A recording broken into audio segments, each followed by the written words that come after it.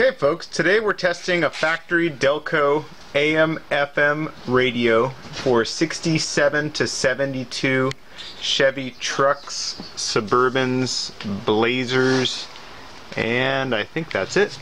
Anyway, beautiful, beautiful original radio. You'll see the original tag on the side is 11TFP2, which shows that this is a Chevrolet radio for 1971 out of a truck, and it's an FM push button, or AM/FM push button, and was built, I guess, in the second shift, or that's the second design, something like that.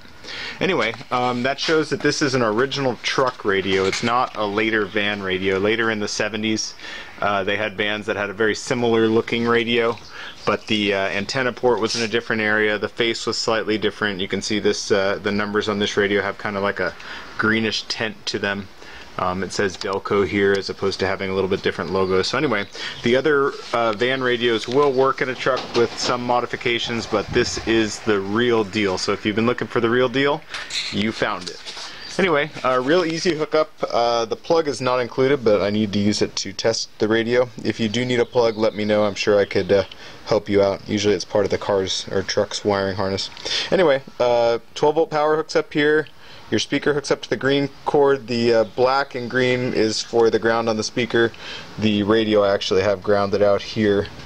And yeah, 3 simple wires and an antenna. We have it hooked up to a 12-volt power source, the correct 8-ohm speaker, and yeah, now we can test it. I will tell you, I live in a valley, so from about the center of the dial on down, the reception is weak or pretty much non-existent. That is not the radio. That is just where I live here.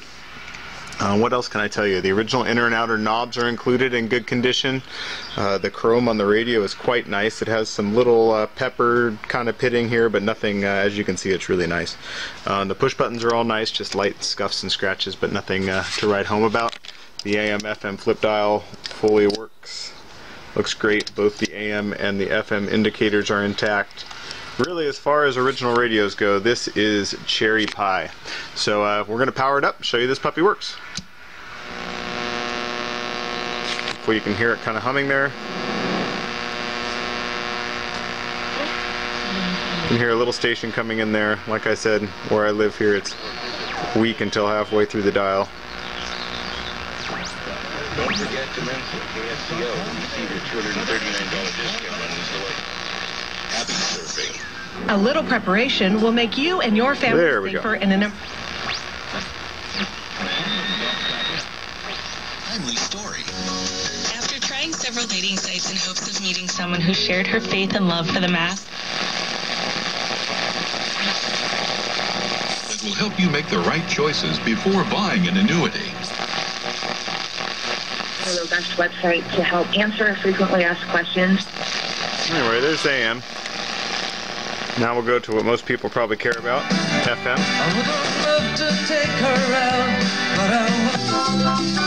Really nice. I'll show you that when you adjust the volume, there's no weird crackling or anything like that.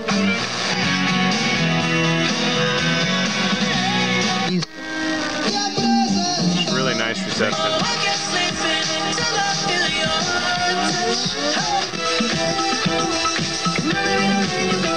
Just to see, where are the issues, and we want to understand that.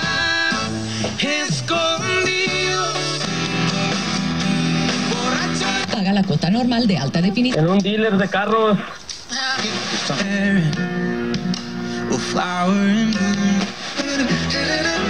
Just awesome.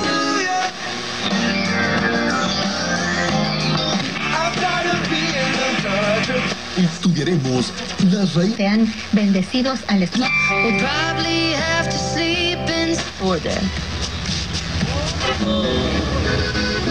law tried to strike a balance there. It's bigger than yourselves. Just awesome reception all the way through the dial. I'll show you the push buttons work here. Finally, I'll show you how to set a push button here. Find a station we like. Okay, let's say we like this station. Just pull out on any push button you want, push it back in, then no matter where you're going, you can go right back to where you were.